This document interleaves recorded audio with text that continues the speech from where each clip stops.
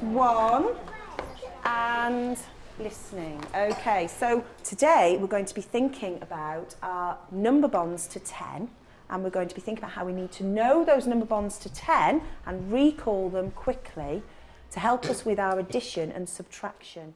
My objective for the first part of the lesson is to recall and use addition and subtraction facts up to 10, and in the main lesson then looking at addition and in particular using number facts, number bonds to 10, but also looking at partitioning two-digit numbers. We're going to start off thinking about how our pegs on our coat hanger can help us to learn our number bonds to 10.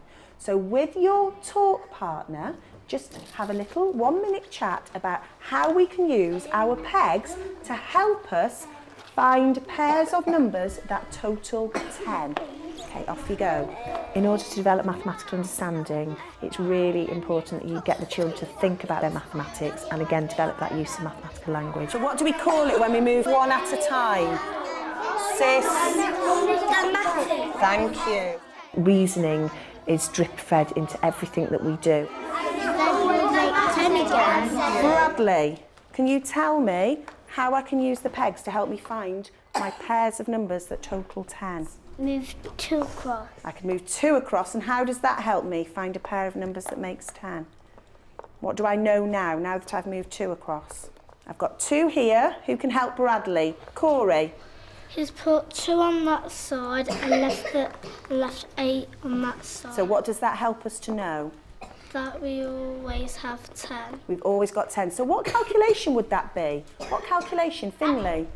2 add 8 equals 10. Brilliant, excellent. How could we be systematic to find all of our pairs that make 10? Move 1 across and then you'll get 9 on that side and 1 on that side. Okay, and then what could I do? Move another 1 across. Move another 1 across, and what have I got now, Lily? 2 add 7 makes check 10. that. 2 add 8. 8, okay. What can I do now? Move 1 more over. Brilliant. There will be 3 is add 7. Good boy, fantastic. So we can move 1 and 9, then I have 2 and 8. then I have 3 and 7. 4 and 6.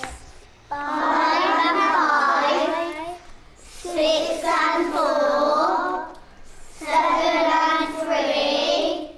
8 and 2. 9 and 1. 10 and 0. Brilliant. Now, as I moved 1 across each time, what's happening to the number on this side, Kenzie? They're getting bigger. Brilliant. What are we doing each time? Moving them across. We are moving across. What sort of calculation? What am I doing each time? Adding. It's adding. And how many am I adding each time, Paige? 1. 1 more. Brilliant. I'm adding 1 more. So, what's happening to the number on this side? If this side's getting bigger by 1, I'm adding 1 more. What's happening on this side? Laurie? It's getting smaller. Why? Because you're moving 1 each time. What sort of calculation is that? Subtraction. Good girl. And how much am I subtracting? 1. 1. So it's going to be 1 less. Good girl. What would that look like on a number sentence? If I show you this image here, can you write on your whiteboard how I would record that as a number sentence? What number have I got here? What number have I got here? And how many have I got all together? Okay, so think about what that would look like as a number sentence. And show me. I have got lots of people who have written 2 add 8. That's lovely. I've got 2 on this side and 8 on this side. Now then, Daisy, I'm going to borrow yours because Daisy has written something different. Well, can you tell me, explain to everybody what you've written? 10 take away 2 equals 8. What word can we use instead of take away? Subtraction. Well done, good girls. Most of you have recorded it as an addition. So for this, it would be 2 add 8 equals 10.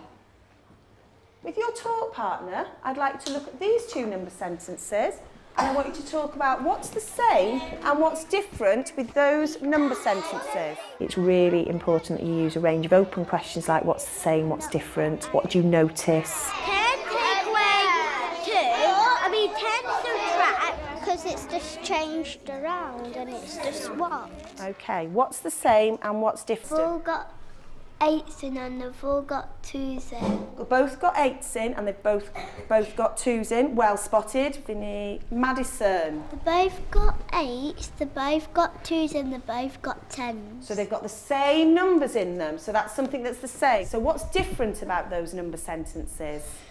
One's subtraction and one's adding. How are those two linked then? How are they linked? But the one what Daisy done is the same as 10 subtract 2 equals 8. She had 10 subtract 2 equals 8, and that's the same as that. But did you have the same addition on your board?